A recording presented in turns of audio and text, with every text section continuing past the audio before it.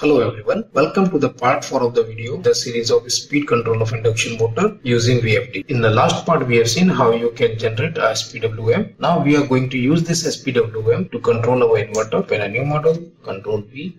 We need to create an inverter first, so type MOSFET. Double click this, we don't need the measurement port. Rotate this block, then press Ctrl I to invert this block. Now we need 6 such blocks, Ctrl C. Let's do the connection quickly.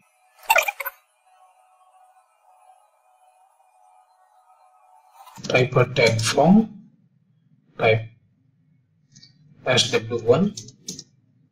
This will control the first MOSFET.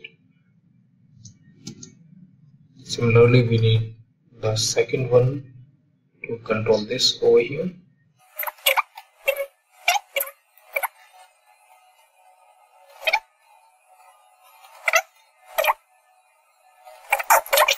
We need a DC source to give the input to the inverter. Let's keep the voltage as 575. As you remember from the last videos, that the motor we are trying to control here is having a rated input of 575. Now time to connect the motor. Let's copy the motor from our earlier parts.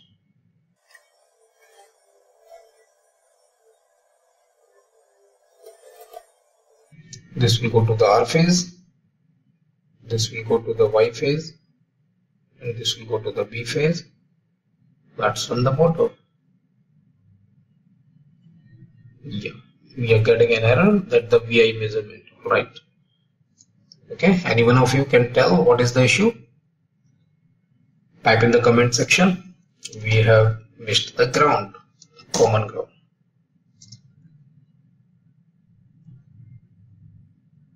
The voltage measurement port has a ground and we have to provide the common ground. Alright, now let's see the speed output here. Alright, okay. So the issue is, the last issue here is we need to change the phase sequence. Make it B, make it Y. Okay. Run the simulation again. Yep. Now the motor is running at the rated speed. Now let's try to run the motor at 80% of the speed.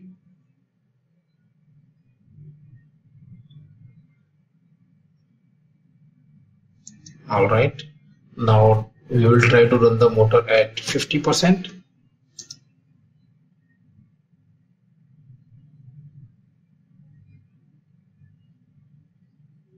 Okay, the speed is almost stabilized. Now let's run the motor at 30%. I think here the speed will not get stabilized, but it will oscillate.